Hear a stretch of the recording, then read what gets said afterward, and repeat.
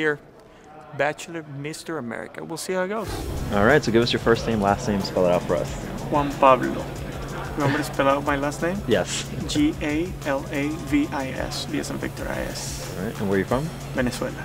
All right, and so from Venezuela, well, you're competing in what tonight? I'm competing in Bachelorette, Miss America, Mr. America, Mr. Right. I don't even know.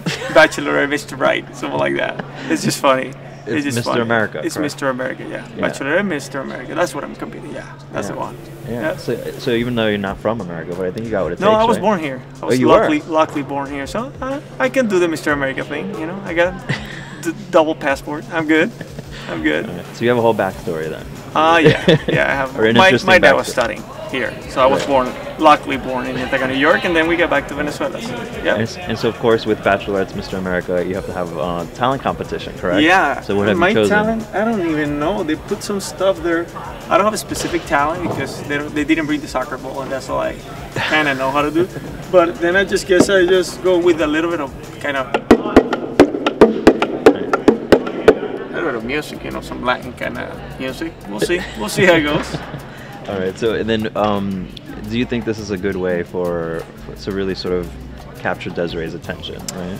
I don't know if my bongos or whatever you call them is gonna be a good way of for me to capture her attention, but you know, you work on it, and hopefully you get a little bit of attention here, and then when you head up to those little dates, you get more attention on her. Right. Have you impressed her already so far?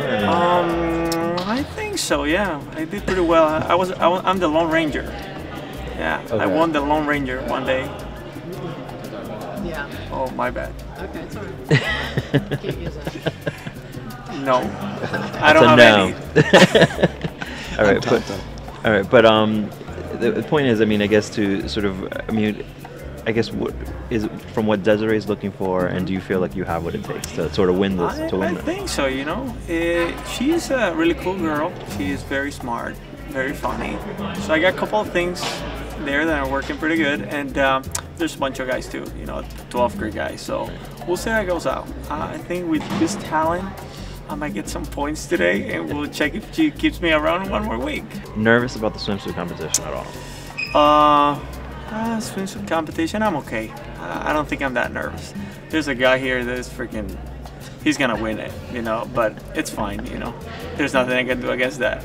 Learn any tricks yet? I mean, because, you know, female contestants, they usually I'm waiting to talk to Miss America first, so she can tell me some tricks, you know, and maybe I can, you know, maybe an angle or something like that. She'll tell me, and I'll pick on those, and I'll do it. Because the female contestants, they say that usually they have like tape or something to keep everything in place, especially during a swimsuit competition. So maybe she'll. Oh my goodness, tapes! I don't know. I might figure out if there's some gel or some weird thing to put on, but I'm not sure. I'll ask Miss America to see how she can help me out with some things.